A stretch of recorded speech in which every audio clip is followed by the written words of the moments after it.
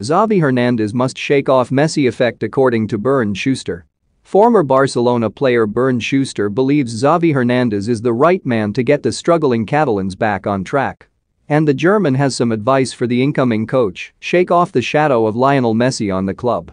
Xavi is set to be named Barca coach imminently after Al Sadd announced on Friday that they had reached an agreement with the Catalans to release the midfield great, who has been at the Qatari club since 2015, first as a player and then as a manager when he hung up his boots in 2019.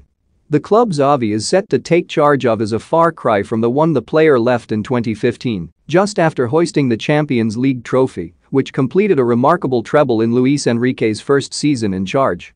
For Schuster, the club's downfall began when Luis Enrique left the club in 2017 and they became enthralled to Messi without thinking about the future.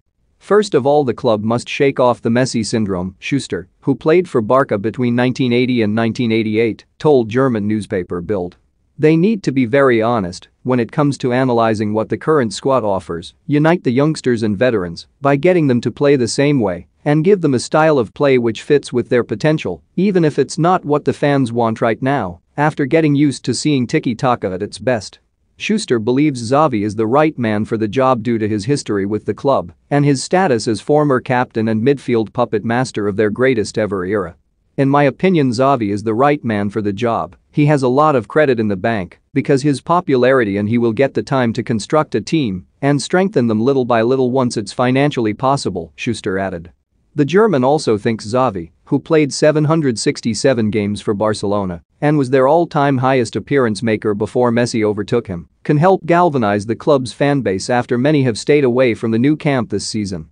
Barca's stadium was close to full every week when Xavi was playing, but attendances have been desperately poor this campaign.